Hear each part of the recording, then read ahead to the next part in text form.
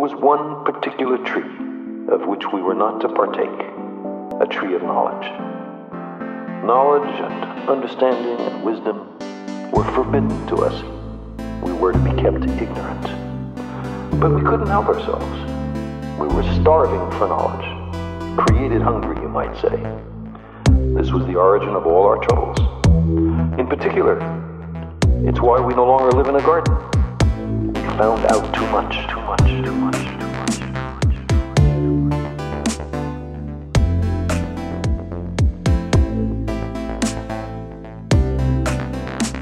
So long as we were incurious and obedient, I imagine, we could console ourselves with our importance and centrality, and tell ourselves that we were the reason the universe was made.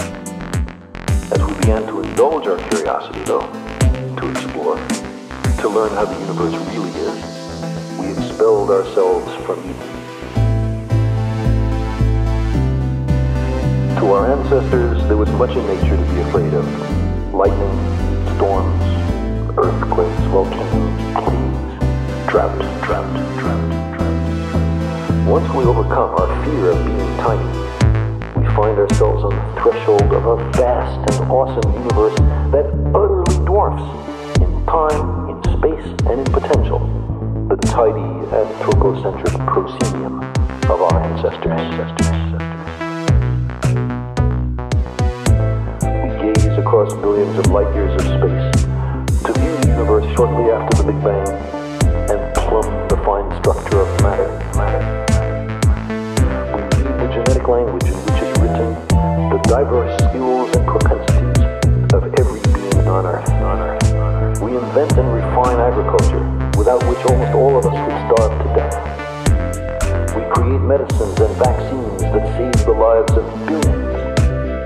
We communicate at the speed of light and whip around the Earth in an hour and a half.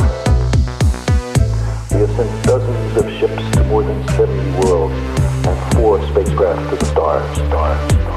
We are right to rejoice in our accomplishments, and to judge our merit, in part, by the very science that has so deflated our pretensions.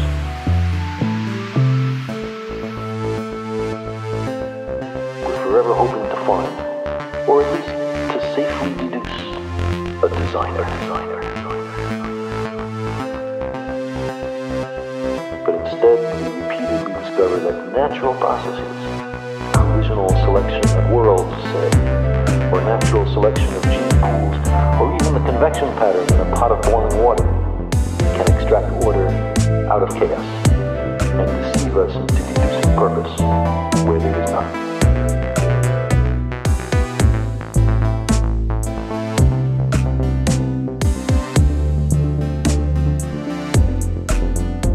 The meaningless absurdity of life is the only incontestable knowledge accessible to man. We're making a mess of our planet and becoming a danger to ourselves. The trapdoor beneath our feet swings open. We find ourselves in bottomless free fall. We are lost in a great darkness.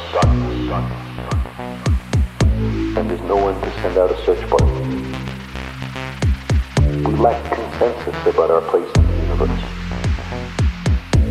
There is no generally agreed upon long-term vision of the goal of our species, other than, perhaps, simple survival.